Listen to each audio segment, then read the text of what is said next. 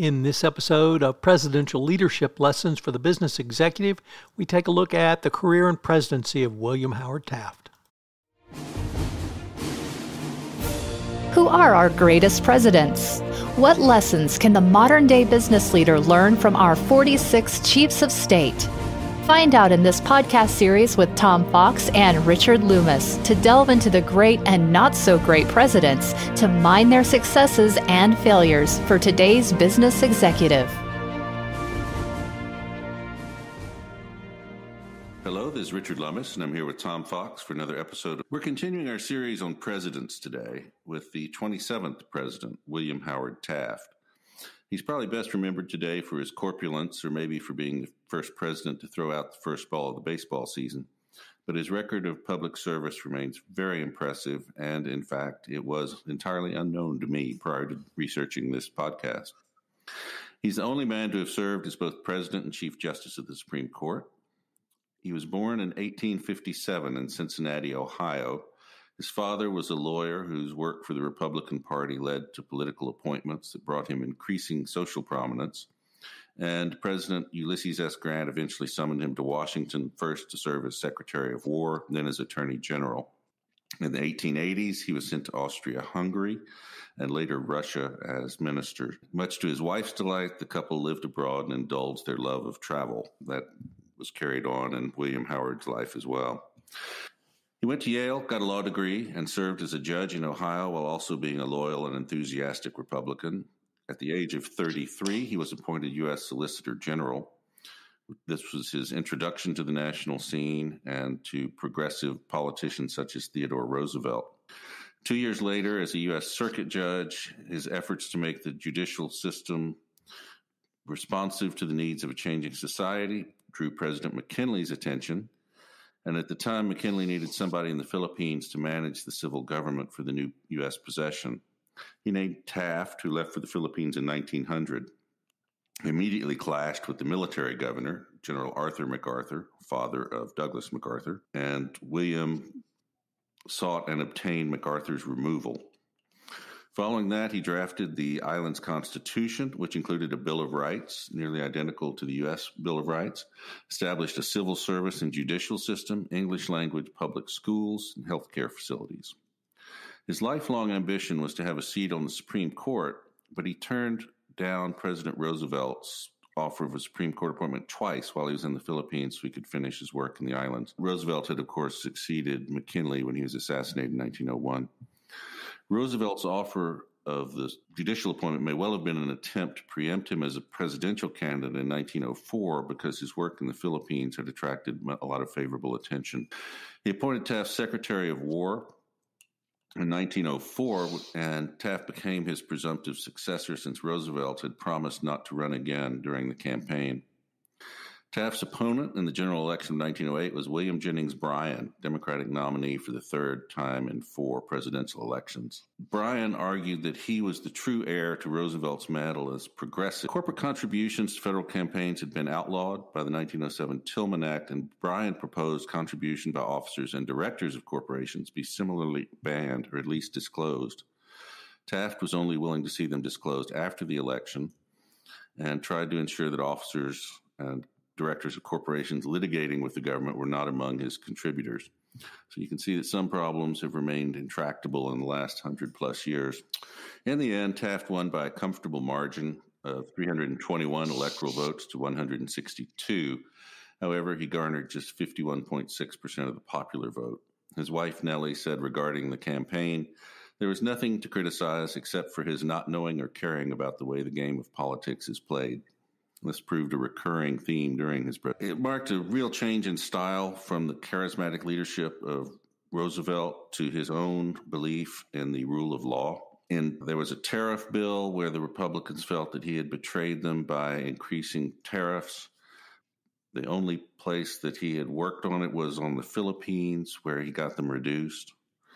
He instituted dollar diplomacy to Latin America. The occupation of Nicaragua was involved in the Mexican Revolution occurred during his term. He continued and expanded Roosevelt's efforts to break up business combinations using the Sherman Antitrust Act, bringing 70 cases in 4 years. whereas Roosevelt had brought 40 in 7 years. He clashed with Chief Forester Gifford Pinchot over conservation because although Taft felt he was a conservationist, he thought it should be accomplished by legislation rather than executive order, again showing some controversies in the U.S. are timeless. His record on civil rights was at best mixed. He agreed that he had claimed that he would not appoint African Americans to federal jobs where this would cause racial friction, which simply encouraged Southern Republicans to protest against black employees, and Taft removed most of them in the South. As Roosevelt became more radical, Taft became convinced that he had to seek renomination, even though he did not like being president, because he was convinced that the progressive movement threatened the very foundations of Republican government. Roosevelt then formed the Progressive Party, also known as the Bull Moose Party, and Taft went down to defeat in the 1912 election. He retreated to teach law at Yale until he was appointed Chief Justice by Warren Harding in 1921. The court's decisions were generally conservative, but the Taft court laid the groundwork for the incorporation of the guarantees of the Bill of Rights against the states using the 14th Amendment. Also, during the Teapot Dome scandal, the Taft court held that Congress had the authority to conduct investigations and issue subpoenas as an auxiliary to the legislative function, something else that still has echoes today. In failing health, he wrote his brother Horace in 1929, "I'm older and slower and less acute and more confused. However, as long as things continue as they are and I am able to answer to my place, I must stay on the court in order to prevent the Bolsheviki from getting control." He was afraid that Harlan Stone would be made Chief Justice and refused to resign until he received assurances from Herbert Hoover that Charles Evan Hughes would be the choice. He died in 1930, just a month after his resignation from the court. Tom, this guy's career was far more extensive than I had known. What did you think about his career in life? Richard, a couple of things. First of all, I sheepishly admit I knew almost nothing about William Howard Taft other than he was incredibly corpulent, threw out the first baseball, and succeeded Teddy Roosevelt. I knew even less about his pre-presidential career. And that's what struck me the most, Richard, was his pre-presidential career. You highlighted his work in the Philippines, and I cannot emphasize to our listeners enough how impressive that was. Literally to go into the Philippines, not as a benevolent dictator, but as helping to move what were then thought to be backwards people towards a self-determination. The Constitution he wrote, incorporating guarantees of liberty, similar to the Bill of Rights. He made clear there would be no discrimination. He had native Filipinos not only work for him, but with him, and they were not discriminated against in government offices, buildings, or in hiring. Almost revolutionary for the time. I was very impressed by that. Also, his focus on Asia. He was one of the first prominent Americans to focus on foreign policy, or had a foreign policy with an Asia focus. Obviously, Matthew Perry and the opening of Japan had occurred some years prior, but he clearly had an East Asia focus, which I had no appreciation of. But also, we touched on this with many of the presidents prior to the Civil War, that there was a meritocracy in America that was not like any other country in the 19th century. And we saw numerous presidents who rose to prominence. I suppose we could go back to Alexander Hamilton, not by sheer brain power or work, by people recognizing their talents and sponsoring them in many ways. Now, they did have brain power and they did have hard work and work ethics, but it all contributed to bringing people forward who were the best of the best. And Taft certainly appeared to be that. I was a little unsure because one of the readings we did indicated to me that he was a child of privilege.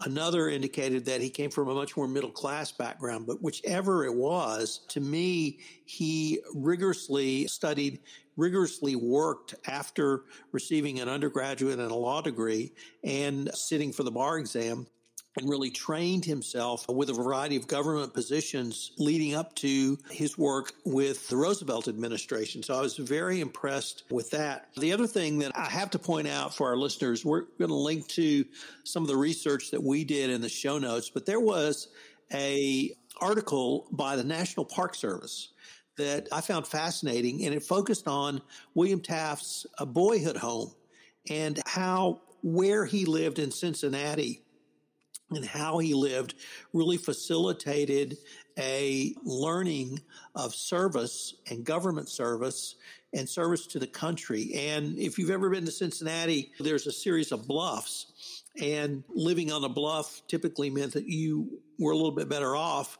And although the Taft boyhood home is large, it's not a compound or by any means a mansion, but it sat on one of these bluffs. And he went to very rigorous schools, and his parents were particularly his father was very demanding of him and drove him to succeed as well. We don't really talk about geography as an influence on leadership perhaps as much as we should. So I was very gratified from this National Park Service article, and they really went into in a very deep detail what it was like in Cincinnati, down to the platting of the streets around his home, which I found just fascinating. So if you have some time, check out our show notes. But really struck that Taft was part of the meritocracy, and he was clearly seen as someone with talent. He was appointed to positions, I think probably patronage positions to start with in the state of Ohio. But then he was brought to the United States, the United States government, to be Solicitor General, which is the third most important position in the Department of Justice. At the age of 33. At the age of 33. So he was clearly recognized as an up-and-comer, and he fulfilled, I thought, all of his roles up till the time of president pretty well. So it really struck me about his early work. Also, one thing I don't think we've really touched on in this podcast series is it was pretty clear his wife wanted him to be president. And indeed, one of the articles we read went so far as to say she wanted to marry a man who would be president. And while we talk about the cycles of history in American history repeating itself, for those who know anything about Hillary Clinton and Bill Clinton, you may say that repeated itself. But she clearly pushed him. And she did not want him to become Chief Justice of the United States Supreme Court. She wanted him to become President of the United States. And he did. The role of his wife, Nellie, I think played a very big part in his story arc. He was devoted to her. They were married for 44 years. I found that really interesting as well. I did too. And in fact, she was responsible for the planting of the cherry trees, which I thought was interesting. Yes. And she was also the first lady to own and drive a car, support women's suffrage, and smoke cigarettes. I thought Taft was, of course, the butt of a lot of jokes for his obesity, but he seemed to have a good sense of humor about it, although he did struggle with his weight. And he suffered from sleep apnea and would often fall asleep in meetings, which I think must have injured his performance. But I think the big problem with his performance is that he was not a good politician, didn't really want to be one. He wanted to be a lawyer and emphasize the rule of law. And that, of course, while the foundation of our republic is not necessarily a popular opinion. I'd like to touch upon that for a moment, Richard. I think most of our listeners know we are both lawyers. We have that professional background in common. And the role of a politician is very different than a role of a lawyer. And indeed, although many politicians are lawyers, to my understanding, there's a clear dichotomy in how your mind works from the role of a lawyer in practice as opposed to a politician who has a legal training. And Taft had a practicing lawyer mentality, and you're absolutely right. And he did not have the political skills, and he followed one of the most popular presidents ever, which didn't help either. And charismatic. And I tried to think of another example, and I thought about Anthony Eden following Churchill. I'm not sure that's fair to either Eden or Taft. But Taft was the obvious choice to succeed Roosevelt. And there really was no one else on the national stage. Taft had been successful in the Philippines. He had been successful as Secretary of State under Roosevelt. He had Roosevelt's ear. He had Roosevelt's confidence. He would have seemed to be the natural successor, but the skills Taft brought to bear were obviously very different. And the focus of his administration was different. And we have touched upon succession in this podcast on leadership, but your successor is going to be different than you simply because he's not you, and he may have a different focus. And Yeah, you have to let it go once you let it go, and that your successor may take things in a little bit different. It's interesting because one of the articles we looked at said that Roosevelt's wife didn't like his association with Taft because she felt that they were too similar, and that there was no benefit in getting advice from someone who believed in all the same things you did. One of the jokes was that Taft stood for take advice from Teddy when he was running for president, and it was thought that he was going to be Roosevelt's man.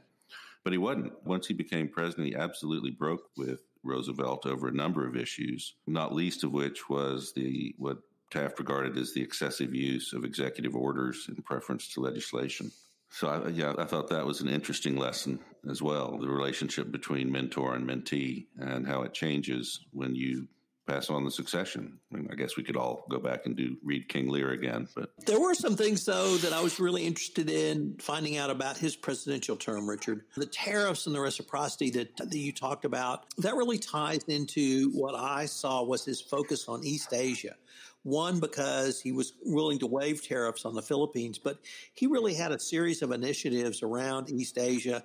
And as I mentioned, I thought he was the first U.S. president to have an East Asia focus. He didn't stop immigration from Asia, and that was a huge objection on the West Coast. We talked about that in some earlier podcasts, but he did grant broad reciprocal rights to Japanese people in the United States as well. Additionally, the Latin American focus, I just thought we were kind of Teddy Roosevelt, the Roosevelt corollary to the Monroe Doctrine, but Taft had a much more nuanced approach to Latin America. He was the first American president to go to Mexico, and he met with the then President Diaz at the start of who's president at the start of the Mexican Revolution. He put together treaties with Panama and Colombia to resolve the Panamanian Revolution. He did engage in dollar diplomacy, but it was, I thought, a nuanced difference from what Roosevelt did. And then in Europe, he tried to do away with a practice of simply rewarding